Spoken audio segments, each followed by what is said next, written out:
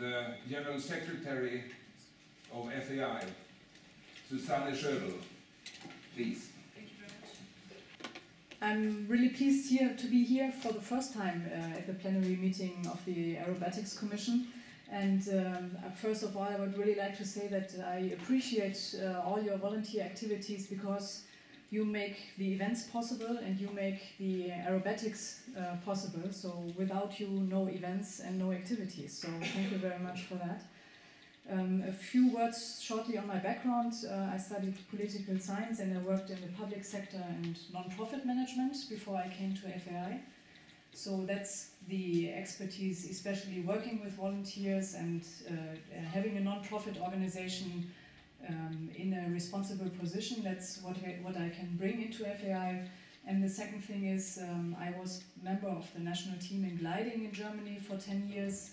I got my license in gliding in 1997 and worked on getting the silver C, the gold C with 3 diamonds and some diplomas. So also participated in world championships, and I'm a twice world champion in gliding of women in 50-meter class.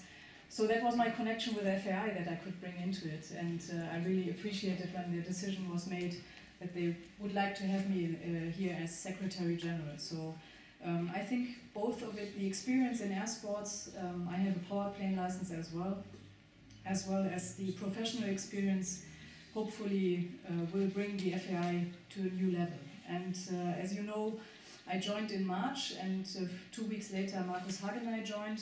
He has his own experience in air sports, in ballooning mainly. He will make the second part of this presentation, because we would really like to show that all our activities from the head office, together with you and together with the members, go hand in hand, and that there is some concept behind it to bring more visibility to air sports and to help FAI actually to survive, if you really want to say it strongly. What I will do now is give you an overview of our activities from the Secretary General's point of view, who is, according to the statutes, the Managing Director of FAI, and it's based on the framework set by the statutes and the bylaws. So I will cover some topics. I would like to say a few words on the head office focus, because I understand that some of you are closer to our activities and some of you are less, so it makes sense to introduce some of our topics to you. I will say a few words about air sports development, about membership development, about international relations, and finally about the general conference results. I suppose that LG will say additional words on that, but I really would like to stress 2 important points that are relevant for you as an Air Sports Commission and especially as Aerobatics Commission. In the second part, Markus will then mainly talk about marketing and communications. So you see the rationale behind all of what we do is not only to organize successful world and continental championships and to ratify world and continental records, but also to promote air sports. That's really the motto behind the activities: promote air sports and raise the visibility. So first, on the focus of the head office. Please be aware, if you look at the next slide, that's the structure of the head office at the moment. It is something that we are still reviewing, because as a matter of fact everyone is involved in different topics, even if, for example, Annik Hauser, as assistant to the sports director, is also working with the commissions, but she is also involved in other work together with the executive board. So it's all interconnected, and please consider this as the team that is working for you. So we are there to support you, we are there to give advice also, and we are there, if problems occur, to help finding a solution. And that's something I'm new, so I can say it. Next year I would not do this little excursion. It is set by the framework of the statutes and the bylaws. So if we see the next slide, if you just continue, there are defined secretariat purposes in the statutes. So controlling the FAI business plan, doing the annual report on air sports development, and support for FAI awards and diploma. Next. Generally, the help with the commission procedures. That's a key element of our activities in the head office. Help the commissions, and Surely we are a complex organization because we have 11 air sport commissions. If you look at other international sports federations, they have a very simple organization considered to what FAI is doing, which is sometimes maybe considered to be difficult. On the other side, it's maybe a positive asset to say we have a diverse structure, we have very different characters in all air sports, but if you bring that all together, we are a much more interesting international sports federation than those just doing fencing, for example. Further purposes are really maintaining the archives of FAI. And one of the most impressive things for me being for the first visit in the head office was looking into the archives of FAI. We have documentations of balloon flights from the 19th century in our archives. We have the record file from the flight from Charles Lindbergh in our archives.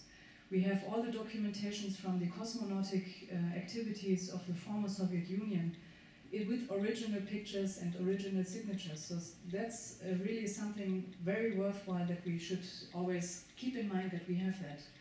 Homologating airspace records, air and space records, maintaining the accounts and collecting all payments. I will show a slide on that just quickly after that. Maintain the electronic communication with all of the bodies within FAI and the air sports community at large. Next one. So publishing all activities, you know that whenever you have had a meeting, the minutes will be published on the website. Whenever you are planning a meeting, for example, the bulletins and the agendas will be published. So that's all work done by the head office. Next one. And further activities. I suppose you cannot really read it. Can you read that? Only if you have good eyesight. Okay, good. Continue, please. Next one. This you cannot read.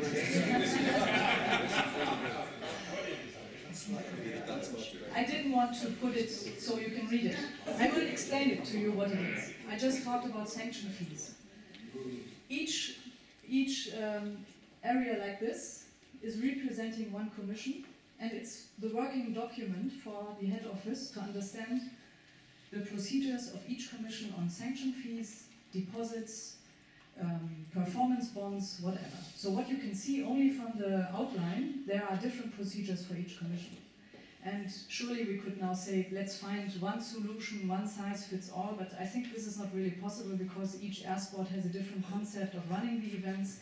But just to give you an impression, that's what is our daily work for each commission to take care that their processes are working. Next slide. That's just the impression of how many medals are processed through the head office to all the events where medals from FAI are handed out. Next one, please. And you see the numbers, the total numbers of sets, which is gold, silver, and bronze medals on the left. So we have 177 big medals and 281 medal sets, smaller ones, and nearly 3,000 diplomas to take care from the head office to be sent out to each organizer in communication with each commission. And there is just a quick overview over the changes over the last years, what was introduced from different commissions, and we really adjust to the needs and wishes of each commission. Next one. And badges and certificates, you see that some of the commissions, CIVA is not on here. You don't need to invent anything that you add another column here. If you wish to, we do it, but just that's already some ongoing stuff. We have, for example, proficiency cards for the hang gliding and paragliding. We have certificates of proficiency for the parachuting, and we have World Cup medals from SIAM. So lots of things going on. Next one. And that is the overall development of events. Category 1 events since 2000 for all commissions. And what you can see overall is that the numbers are increasing. So you can consider politically, is this a good development or is it not? Doesn't make it everything too complex. If you talk to people and you tell them we have about 60 category 1 events like world and continental championships to people outside of air sports, they look at it with a question mark on their face and saying, okay, what are you doing? On the other hand, it's giving opportunities to practice air sports on the highest level, so it needs to be balanced. Next one, please.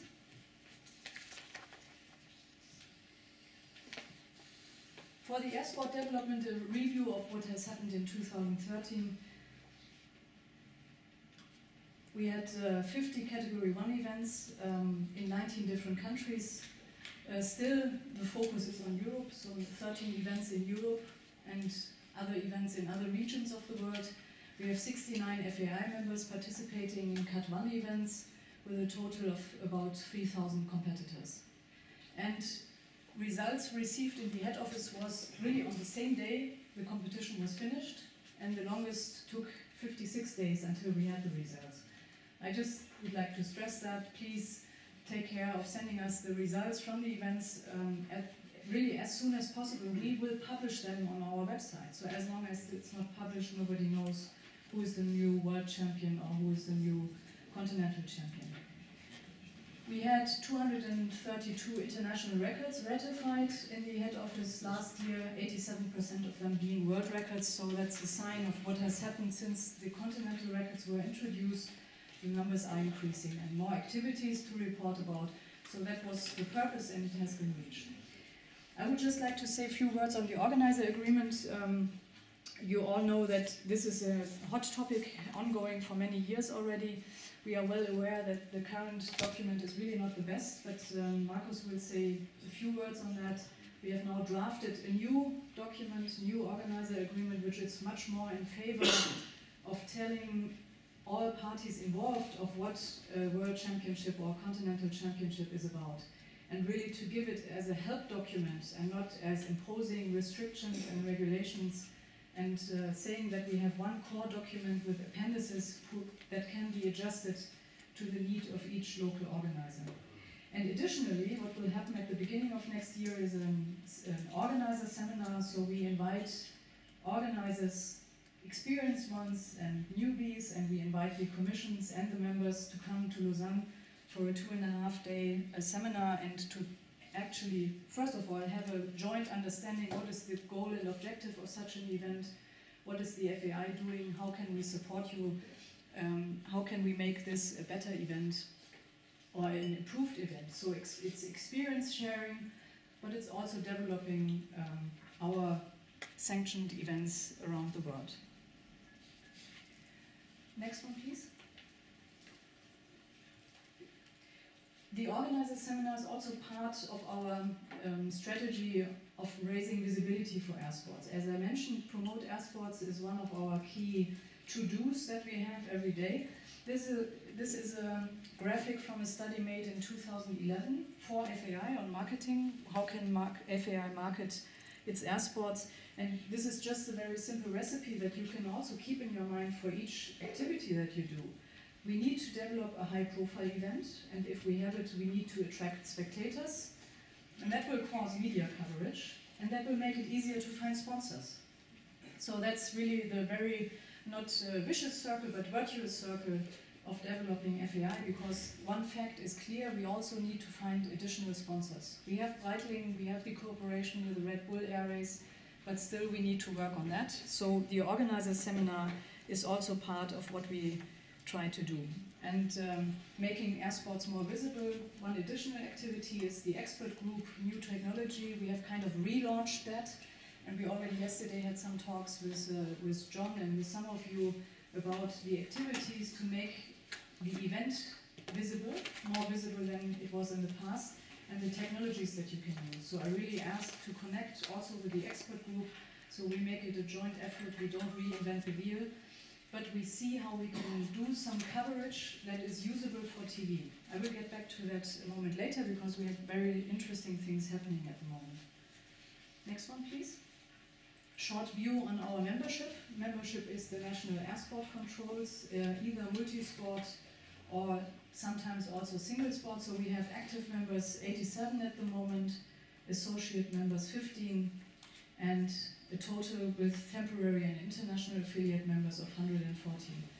What we see at the moment is that air sports are developing in different regions of the world, and the self-organization of air sports is really changing. Some of the classical national air sport controls are experiencing changes, transitions, endangerments from outside developments. So we really see we need to be aware of the existing structures and the developments that take place, because sometimes even the distribution of sporting powers are questioned. And when we are in the FAI head office, we need to clarify, is this national air sport control that is saying we have the control in our country really the one that's having it? So what does the sports minister say, what does the National Olympic Committee say, and so on. So I guess that the membership of FAI will expand, it will change, and it will expand in the near future. Next one, please. So a few words on international relations, because that's also something important and a task for the head office that you are not really seeing in your everyday work, but that's important. We had a meeting with the IOC, with the President Thomas Bach in June, and if you click once more, you see that there is an Olympic TV channel planned. Some of the TV is already in place. The key message that Thomas Bach gave us, this Olympic TV channel will be open to non-Olympic sports as well. It might be that it's broadcasted in the morning at 3 o'clock on European time, but does that matter? It doesn't really matter. The main thing is that we are online and that we are visible. And we explained to Thomas Bach, look, air sports is already somehow in the Olympic program. The Queen and James Bond parachuted for the London 2012 Olympic Games. And he looked at us and said, yeah, you're right. And this, we showed our promotional video, you know, the 3-minute video showing the air sports to him. And first of all, he said, I don't like flying. I always send my wife to flying because I'm not feeling comfortable with the altitude. So the video starts, and you know, the first thing shown is glider aerobatics. And then he said, oh, I've done that with Helmut Reichmann in Germany. And then the next thing shown, he said, oh, I've seen that. Oh, I've done that. So we were really surprised that he has a connection to air sports, which is something to consider and to really work on and keep it boiling in a way. Currently, or next week, we will have another meeting with the sports department of the IOC. It will be a long way to get air sports into the Olympic program, but they have kind of opened themselves. They are now discussing about the Olympic Agenda 2020, discussing about new sports being integrated and, for example, shown in the sports lab, in the so-called sports lab. So what we will talk about next week is what can we show at the Youth Winter Olympic Games. So that's the most difficult topic and problem that they can pose on us, I think, finding people under 18 practicing air sports and on snow and ice. Well, anyhow, we will show something to them, and we will keep on going with the discussion, because secondly, in the Asian region, there are strong activities from our members there to connect and to bring air sports into the statutes, for example, and the program of those games that are taking place under the regie of the Olympic Council of Asia. So we have the Asian Beach Games, air sports is already in there. We have the Southeast Asian Games, air sports is already in there. And we have the Asian Games. And then, as the biggest event, the Olympic Games in Tokyo in 2020. So there is a joint effort from the Asian region to bring it in there, and I think it's a good approach to say we do it from two sides. Next slide.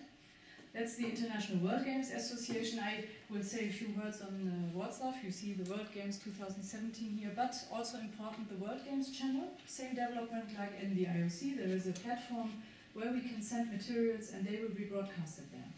And they are asking for materials, so we need to reinforce our activities there. And for sure, the World Games here in Wroclaw, there is some discussion I heard about the location and the timing. And I think most of the people coming here next week for the meeting, for the technical meeting on the World Games preparation, is that they know their sports. They know handball, they know volleyball, and so on. But I think most of them don't really know what is air sports as a competition. So it is an opportunity to meet and say, if we have time, we show something about our air sports, maybe just the 3-minute promotional video. So they see it, and they see not only the competitive part, but they also see the entertaining part of it. And we need to take care that this air sport event within the World Games is not taking place somewhere hidden on a location where no one is coming, but that it's really part of an event together with the competition. And that's something I really would like to point out. And from the head office, we are really supporting the Polish Aero Club as well as the Aerobatics Commission as well, as everyone involved here on the spot, really as good as we can to give advice and to support a good air sports event as part of the World Games. Next one. Sport Accord is the kind of union of the international sports federations. It's non-Olympic, it's competing with the IOC and the World Games Association. They developed a multi-sport event called World Urban Games. We don't know if it will take place. It's planned for 2017, which would somehow collide with the World Games, we will see. But most important, on Monday they announced they have a cooperation now with Eurovision. Eurovision, you know, TV channel with a European focus but with correspondents all around the world. From January 2015 on there will be Sports United. It's a sports broadcast once per week and it is supposed to be feeded by the member organizations of Sport Accord. And in the trailer that they showed on Monday in Lausanne, you could see 3 air sports in there and people recognized that and asked us, how did you get the air sports in there? Well, we got it in there because we continuously work on providing the materials to the different platforms. So this is really the stars kind of aligned in the right order, so we should really work on that. And finally, just a short view, next one please. We had a summer party where we invited all the international federations and representatives in Lausanne. We are all competing for the same market. As I said, with a circle that you saw, everyone wants to have sponsors and spectators and media coverage, but so there is competition going on and we need to be more visible in this area as well. And maybe as a side remark, maybe it's not one air sport that will be the key event that brings us to the next level. It will very probably be some air sports together bringing us to the next level. Could be the World Air Games as the flagship event at the end of next year, hopefully. So we will have some people coming there who are interested in hosting the World Air Games 4 years later. And it will be a combination of competition and entertainment. You all know the glide aerobatics and powered aerobatics events. You need something to fill the time gaps that there might be in between. So the people who are there on the ground as spectators, they see the aerobatics competition, but they also see something different. And even the Red Bull Air Race, they consider what do we do when we have our rounds of qualification and in between there is a break because one of the pilots has to be reconstructed and so on.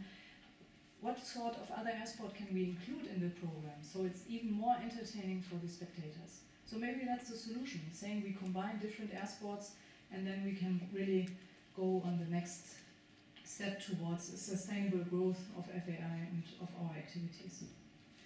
Finally, the next slide, General Conference. I would really like to point out, because this is something that needs your involvement, each of you as the delegates. There were discussions on the Sporting Code General section. CASI, the commission that's working on the general section of the Sporting Code, adopted some changes for the Sporting Code to come into effect from the beginning of next year. One of it is related to the database implementation for the sporting licenses. But what I would like to point out, there is a major rewrite of the general section to come into effect from 2016. You will need to adapt your own sporting code to that. And I would just like to mention some changes that you are asked to find your own solution. For example, the general section of the Sporting Code defined the first 10 placed in a Cat 1 event should receive diplomas. This is now open. You can decide if only the first 3 ones receive a diploma, if all receive a diploma, if it's the first 20 ones, the first 15 ones. You need to take care of that and define that in the future. Then on the disqualification, there was a regulation. The disqualification is done by the event director during a competition. This is now changed. The Air Sport Commission will determine the grounds for disqualification that lead to the surrender of a sporting license. So you need to decide, how do you want to do that? What is the ground for disqualification? And the third aspect is on entry fees. And you remember I showed you this overview over the different practices of the commissions. So far, it was clear if someone is leading a competition and has paid the entry fees, he will not get a reimbursement on that. This is now supposed to change. If you want to have a partial reimbursement or total reimbursement, you can decide on how to practice that. And what I really strongly urge and would like to ask you, if you work on your own sporting code to change these regulations for the competitions, please take our advice from the head office as well, because we want to have it efficient and we want to have it doable. And it might come up in a discussion that you think this is the best solution, but please, we are there and maybe can give you some other perspective on it. So that's what I just want to ask you. Don't confront us with a finished, changed sporting code, but in the process of discussing, don't mind if we get ourselves involved and give our comments to that as well. To be honest, I'm not happy about what has happened with the general section of the sporting code. If you look at it in detail, maybe you come to the same conclusion. A short word on anti-doping. I don't know if that has been reached all of you. There will be no registered testing pool next year. There will be in-competition testing, and there will be a testing for so-called elite performers, which is normally defined, for example, as World Championship or Continental Championship participants, but also record pilots. So that's a change. I think in aerobatics maybe not so relevant, but in the other air sports definitely. So that's my overview. Just for your information, we don't want to reinvent the wheel. There was lots of discussions in the past about strategy and where to go and what to do, so this is just an overview. We are really working on this basis, and if you show the next slide, this is the analysis from the 106th General Conference. No, that's from, I think, 4 or 5 years ago. I think this is still valid as a strategic goals. We want to strengthen the organization, unite our members. We want to service all FAI bodies, including the Aerobatics Commission, and we want to promote all our air sports. So in the end, more visibility for air sports. Thank you very much.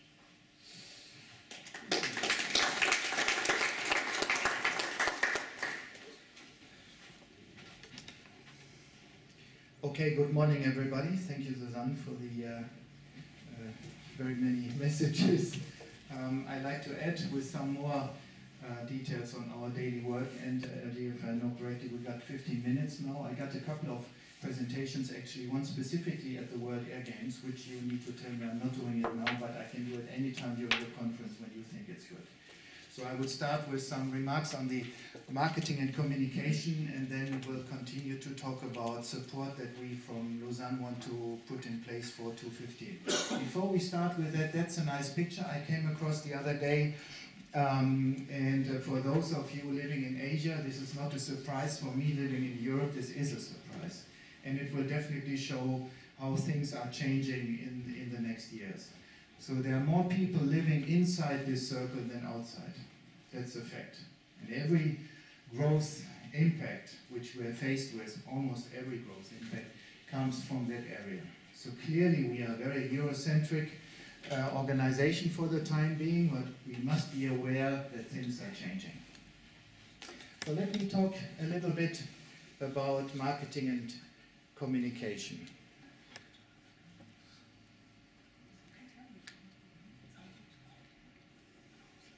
Okay, so as mentioned before, there's a new post, which is me, and the job is called Marketing and Communication, and as well as Sports and Marketing Director, so we really want to put marketing a little bit more into the focus. Because what I said yesterday already in the Bureau, it was quite a strong statement. I think I frightened some people explaining some kind of unhappiness about how events are today marketed. They're very well managed from the sporting point of view, but I have been to events this year where there was no anthem, where there was no press release, where there was communication in a local language, where there have been pilots standing in front of locked doors for the award ceremony, where there was no website in place or a static website for 4 pages. That's all what we have seen today, and we have this year, and we have not seen it once. We have seen it, I would say, in minimum 1/3 of the events. So marketing, what we do, is key to our success. And we should try to talk a little bit more to the outside world. I mean, everybody in the room is convinced there's no message I have to tell you. You know perfectly well what we have to do. But we need to talk outside of the FAI. And Suzanne mentioned our meeting with the IOC coming next week. And we need to share the joy. We need to share what we do. And also we got to connect the stakeholders in FAI. So this is a monoculture meeting. You're focusing on aerobatics, which is such a wonderful sport. And someday, hopefully, I will be in one of your cockpits, which I haven't done yet. Let's start slowly and easy, please. I'm a slow-flying balloon pilot. But we need to talk to each other much more across the air sports, because there's so much we can share where we can benefit from each other. And don't take this, the intention is that you get confused, because when you start looking into the people who might be our customers outside, it gets out of control. There's really many, and actually too many. So if we go back to our constitution, FAI primarily has 3 tasks. We need to promote air sports, of course. We need to ratify records, and we need to coordinate and help running international events. So that's the guiding principle. But we have obviously different stakeholders even within these 3 core goals, which are members with their specific demands. We have FAI bodies like you, like the executive board, like the bureaus. We have partners, Breitling, Red Bull, and others we want to attract, and we have outside the FAI the big group of media, about all kinds of people who are interested. And they want to be entertained, they want to be informed, they want to benefit, they want help. So that all needs to be covered, and you saw that before. There's some goals, but this is theory. So later on, I will try to explain what Suzanne and I have been working on and presenting to the executive board and presenting to the general conference with details. Okay, 2015 we think really is a special year. Basically because we have some upcoming very good events with a strong potential, and even better, events which are funded sufficiently by our partners. One event has been mentioned already a couple of times, the World Air Games in Dubai, and we'll talk about that in a separate presentation. So as Suzanne pointed it right, the stars are right aligned. And I want to just briefly highlight some points which are now, after the General Conference, covered by specific budget positions. So we want to make the World Air Games a success, obviously. We want to focus on some key events with some selected and dedicated support from Lausanne, including our partner Breitling.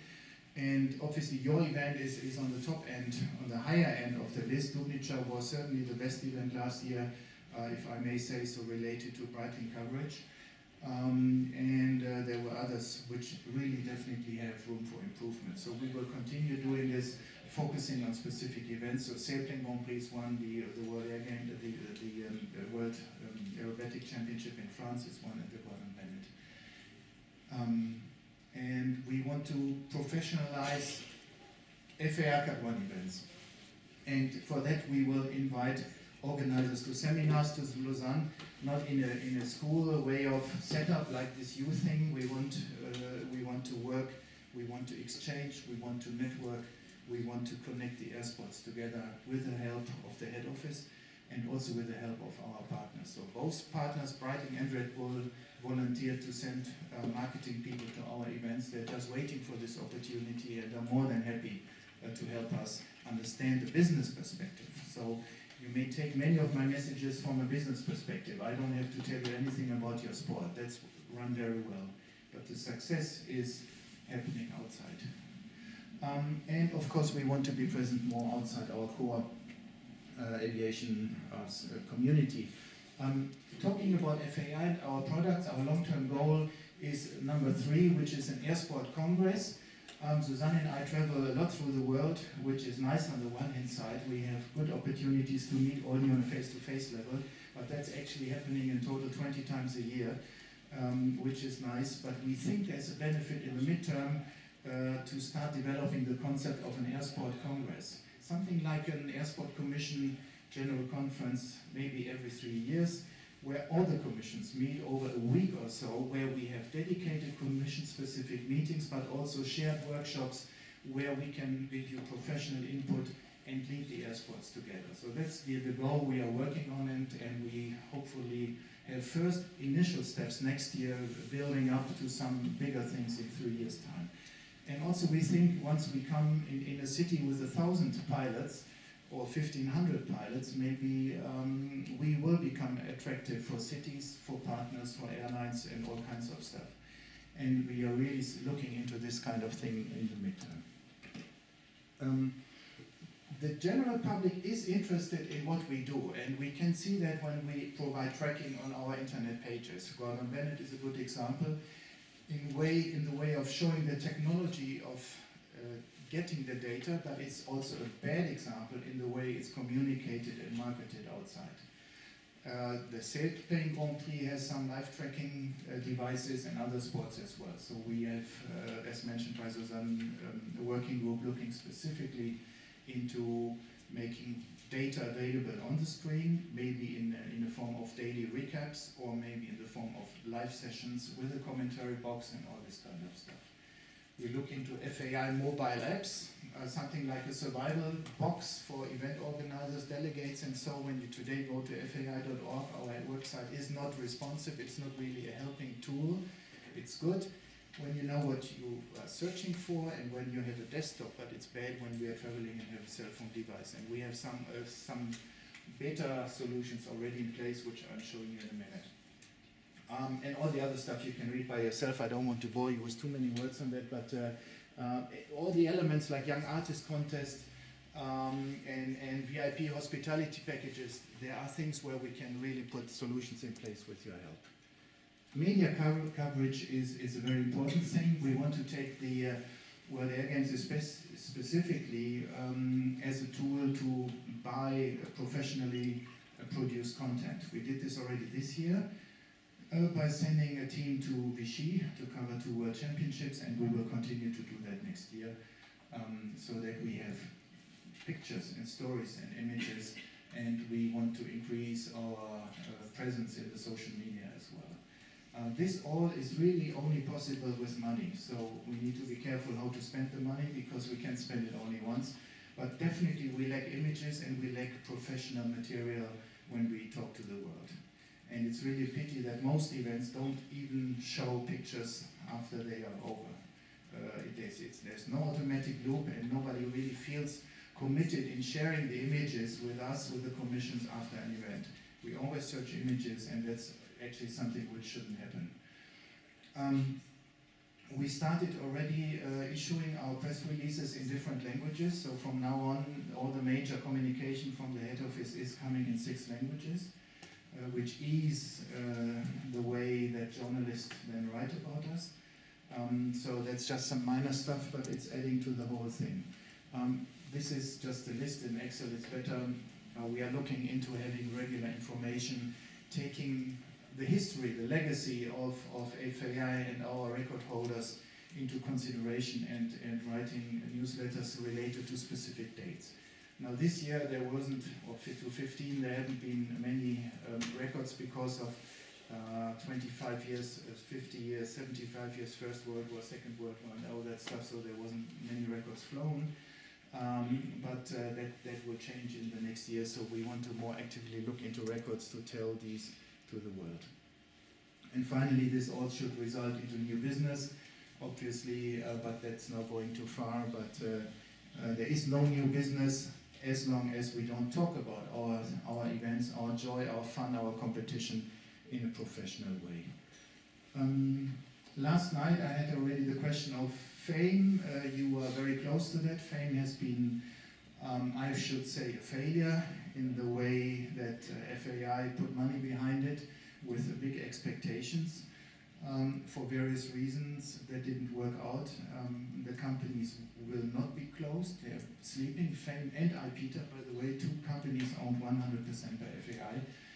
Because we clearly need companies in the future to do business on behalf of the commissions and on behalf of FAI.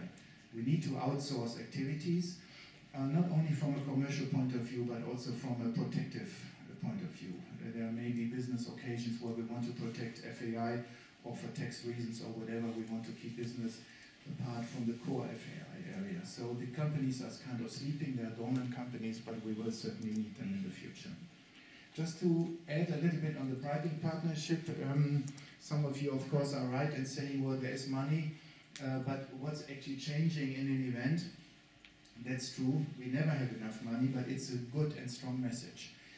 And because the money is by no way enough to please all the airsports, the decision had been taken to focus on few events, and you are one of those, having one of these sexy events which are really appealing to the public. So there are actually more commissions who don't benefit from this deal, but you are one of the commission who benefit. And that's also a message in itself. So this year we had these 4 events covered. Dubnica was one of them, but also in Vichy 2 events, and the Sailplane Grand Prix in Sisteron in France. And we will continue to support that, but we will also increase our support by assisting the local organizers. And the first step is inviting the organizers and the NUCs of the selected writing events for 2015 to Lausanne in January, where we will talk about the tools we have, where we will talk about protocols, where we will exchange, where we will listen to the event concepts, and where we want to provide a platform that organizers and the commissions and the NUCs can really exchange the way they run the events. And we want to connect previous organizers with future organizers. So that's the first seminar happening in January, but we will open up this format and at least run one more event in 2015, and I think there's a big benefit to run this 3 or 4 times a year, maybe alongside commission meetings, because what we also see is that the number of bids being presented is declining. And the result is that more and more commissions accept bad bids just to have an event. So we know about too many events actually which have the potential for trouble already, just because there was no other choice. And so we need to find ways how we motivate cities, clubs, companies, or whoever likes air sport to put on the table good bids. And I think the thing really begins in the initial phase when people are attracted to us, and that we then take them and guide them through the process so that they make the event. So that's clearly something picking up already in January. And again, because this sounds so big and 15 minutes are over, we have 3 aims. That's the key and the filter, so we can't please everybody, but at least it's a good start. And the good thing is, we don't have to invent our product, if I may say so, because it's such a nice product already in place. Aviation is a beautiful joy and fun. We all share that. It's a highly emotional, highly technical, highly skilled thing which we all so much like to do. And it's not difficult to tell the message. Everybody likes to listen to a pilot. Everybody sees when our eyes smile when we talk about our last flight. It's really kind of easy. But the tools around, that's something we really need to focus on, and that's what's really the prime focus from now on. And I have more to tell you in the breaks, LG tells me, but that's just the initial thing on marketing and communication for next year. Thank you very much.